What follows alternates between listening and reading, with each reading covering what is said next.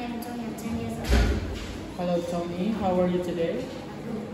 Are you ready? Yes. Okay, start.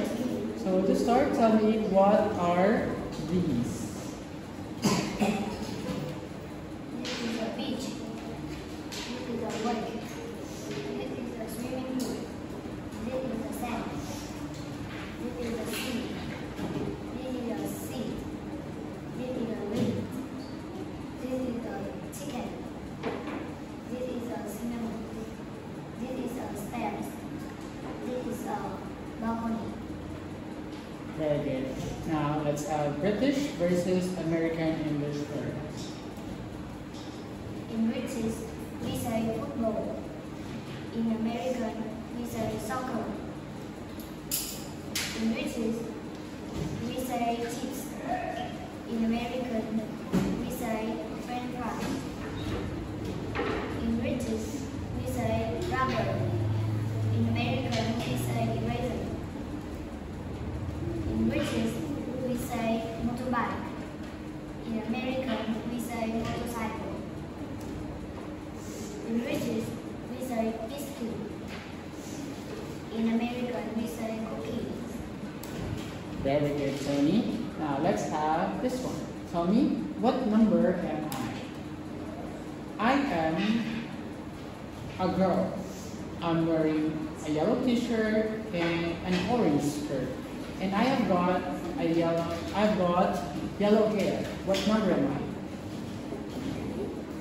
Number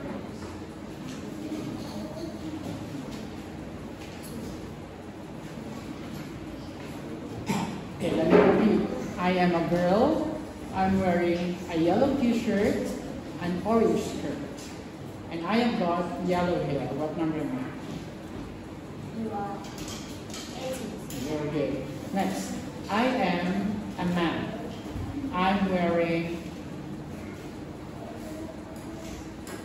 a green shirt and green trousers. I have got brown hair. What number am I? You are 50. Very good. Now, complete the following sentences using who, which, or where. The man who is wearing a blue hat is in your class. I lost the map which she gave me. This is the place where coffee is from. I wrote an email to my sister who lives in Italy. This is the house where my sister lives. Very good.